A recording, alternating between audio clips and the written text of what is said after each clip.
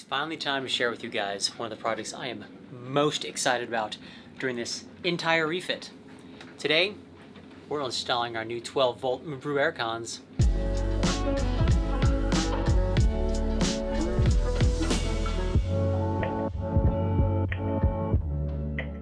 We're at a very exciting step today. I'm going to be removing the old cruiser unit down from under our owner's berth and making way for the new Mabru one. So let's take a look down here and kind of see what currently exists and what we've got to work with. So this is the old cruiser unit. This one is actually, if you can kind of see the rating there, it's only 8K BTU. So the new Mabru one's 7. So we won't actually be losing a whole lot under here, which is good. Now this white box here, that is the pump control relay for the raw water pump. This box is the actual controller for the cruise air unit. So all this stuff has to come out. We've got a very short little run from the actual unit itself to the box, and I'm gonna have to see how we're gonna work that. That might be a little bit tight in there, especially because the Mabru unit has a slightly different orientation to this cruise air, so might have to get a little creative. But we'll be able to reuse the raw water out and then the in down there. We've got a drain. It's very hard to see. Yeah, trust me, it's down there at the bottom. And we'll be getting rid of all kind of these electrical wires. We're gonna have to be redoing the thermostat, the display control, all that stuff. So it's not a complete and exact direct swap, but it should be pretty close. So let's get started ripping things out.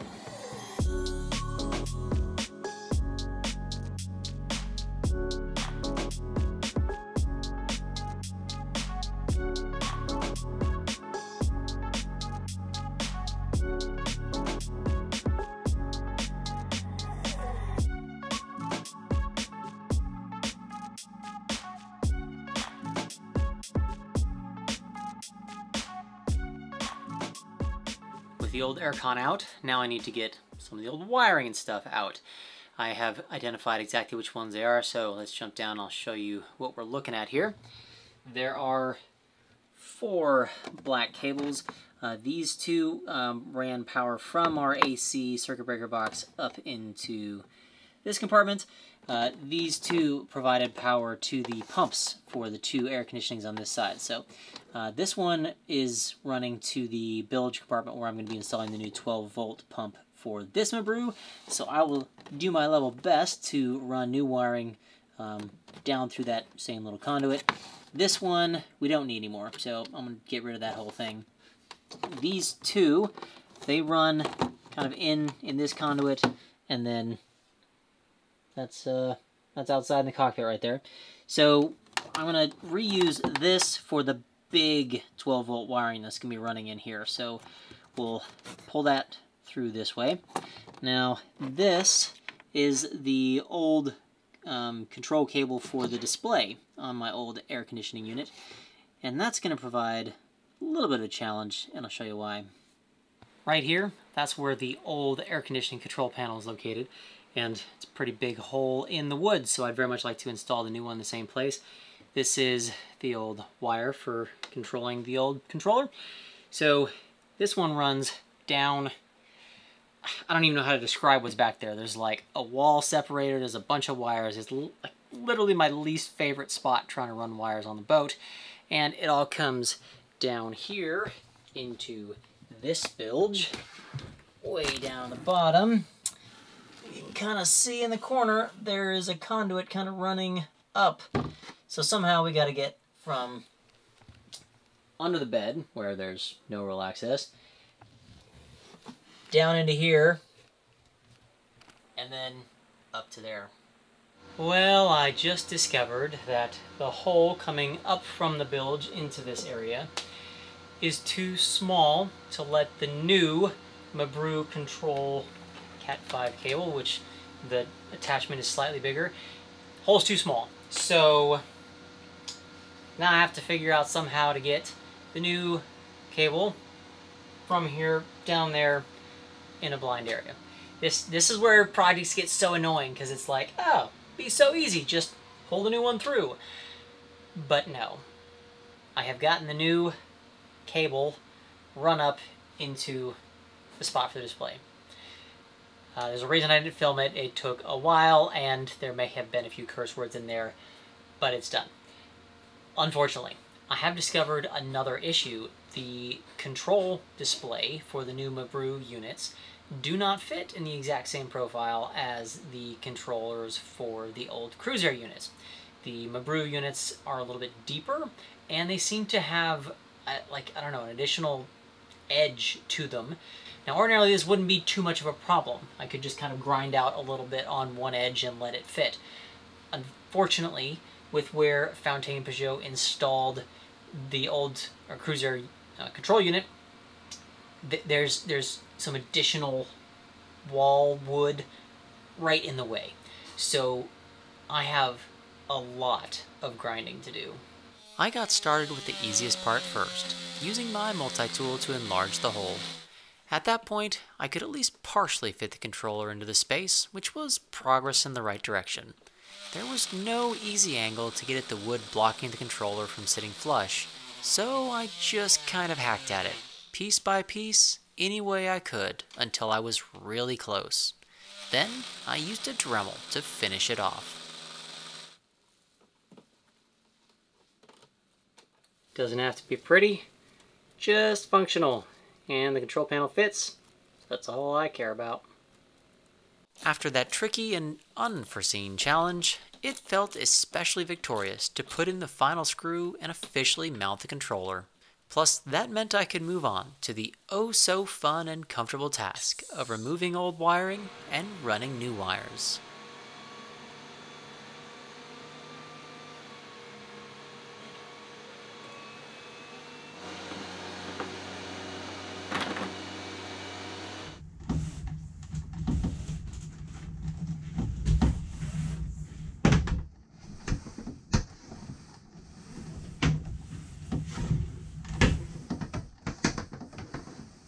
The compartment is pretty much ready to go. All the wires are in, everything's nice and cleaned up.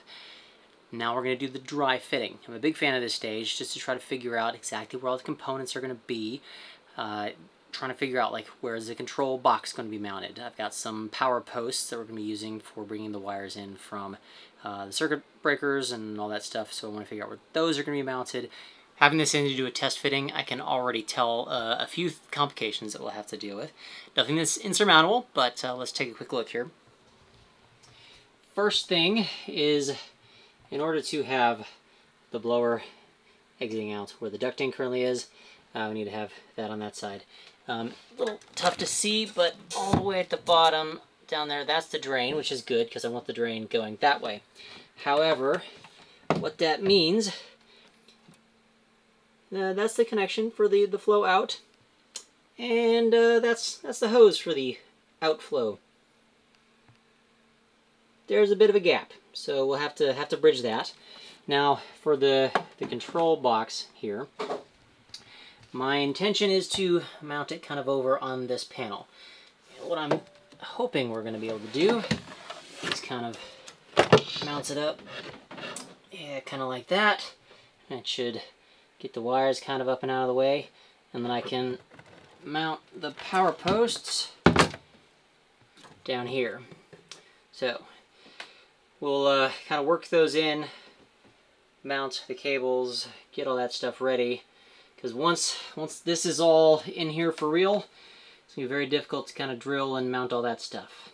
One other thing that's worth mentioning is the difference in the drainage from the Mabru units from our old Cruiser. So down here at the base, we've got one drain and two drains.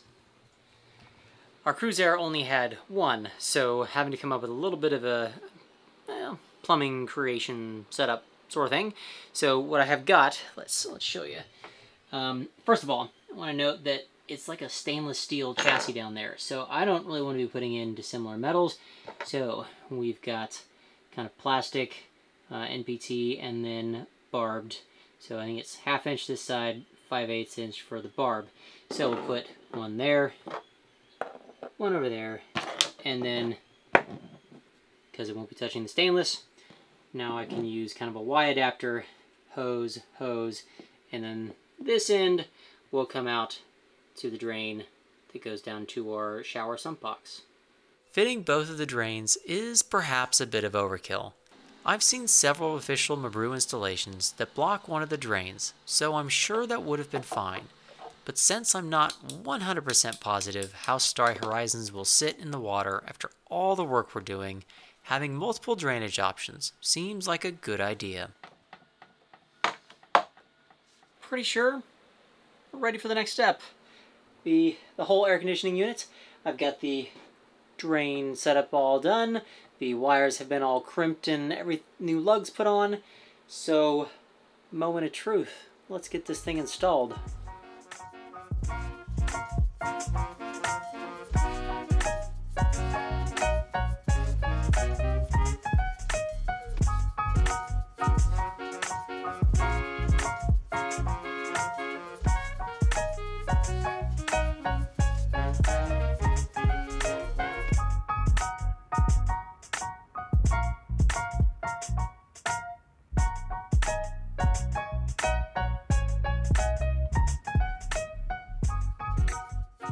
As seems to happen on boat projects, got distracted by other boat projects for a little bit, but we are back down here in the owner's cabin.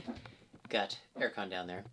And today we're going to be doing all the final hookups here for this aircon. So I cannot remember where I've left things, so forgive me if I'm repeating myself, but I need to bolt down the actual base of the aircon.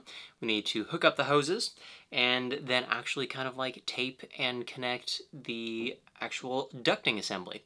So let's get that all done. These are the brackets for holding down the base, and in a slight annoyance with Mabru, these don't actually fit all the way down the length of the base. So, and they don't come with any spacers or anything like that. So I found kind of like these 1/4-inch rubber spacers, and I'm gonna stack them up, and we'll be able to use this, provide a little extra like vibration assistance, and then also space the brackets down to where we're mounting them. I love it when an idea I have turns out to be a good one. The rubber spacers worked perfectly, and I got all 4 brackets properly installed. That base is really solidly in there, and that aircon's not going anywhere, which means I can move on to focusing on the duct. So I've got a couple things for this. We've got some really big zip ties. Super big. So we're going to use that kind of on the inner vinyl, I think is called. Trying to get that nice and cinched down onto the actual ducting from the aircon itself. And then I've got some official HVAC tape that we will wrap around the duct and the ducting, so we can actually get the nice good seal in there. Not gonna lose any cold air that I want down in the tropics.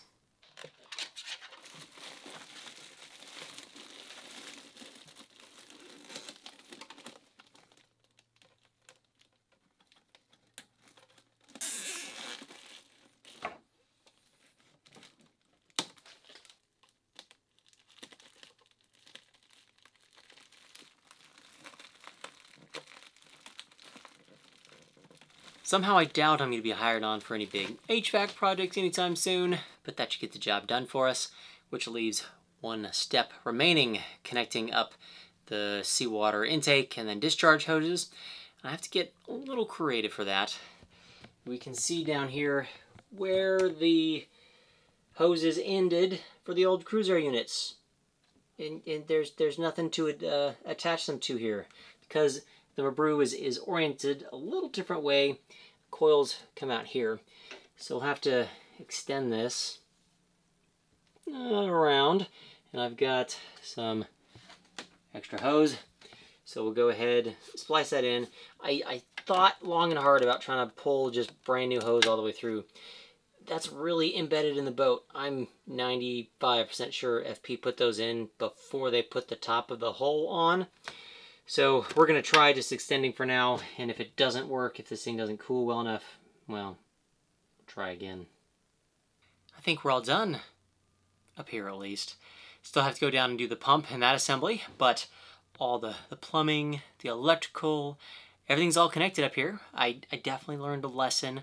Put on the intake hose before you do the ducting. So it's very challenging getting down to that, but we've got a little bit of cable management done in there. I think it looks pretty nice and clean.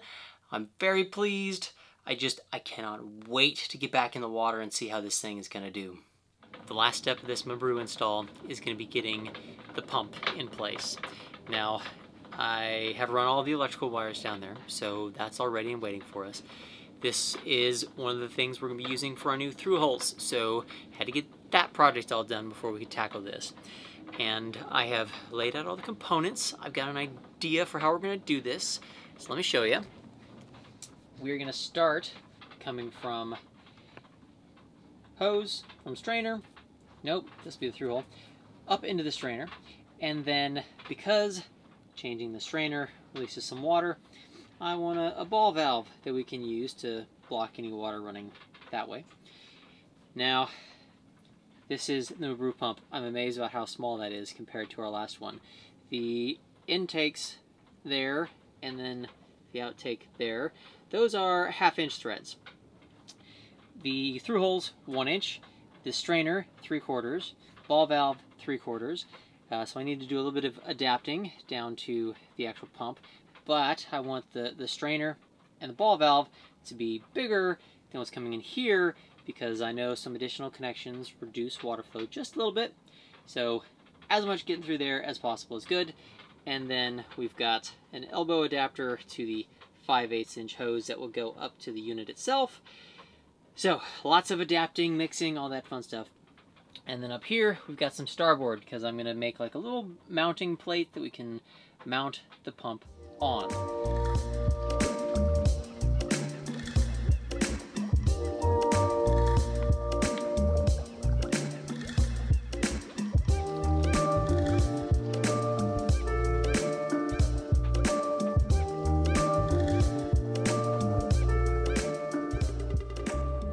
Everything has come together quite nicely, I have to say. Pretty pleased.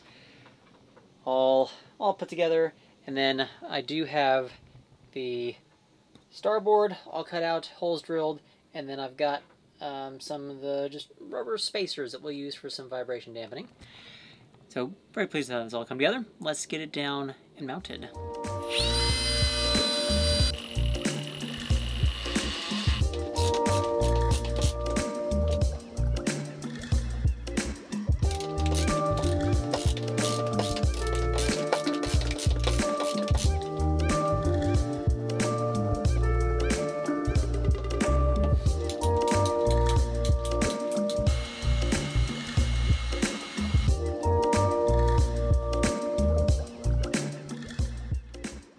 All of the plumbing connections have been made. It did require a little bit of a rethink in the middle as I was mounting everything and trying to connect to the hose from the seacock into the strainer.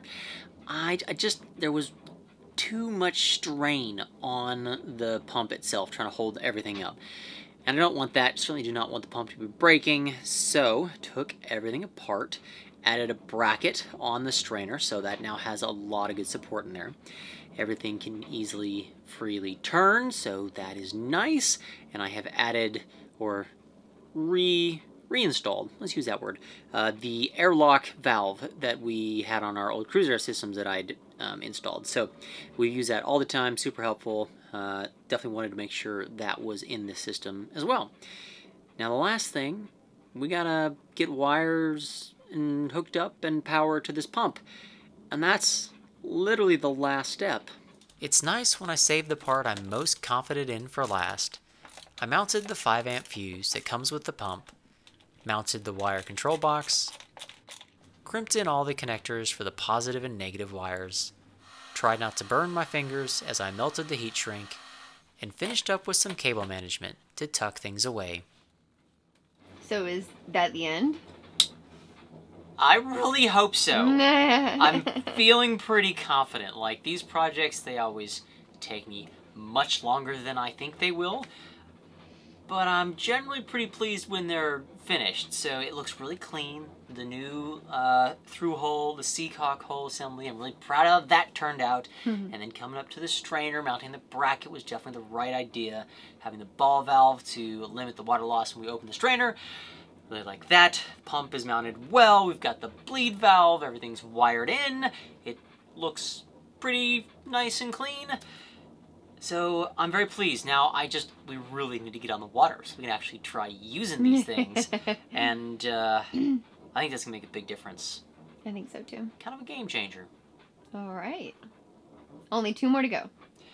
Yeah, don't remind me of that. No. But we'll get those finished and then on to more projects like water makers.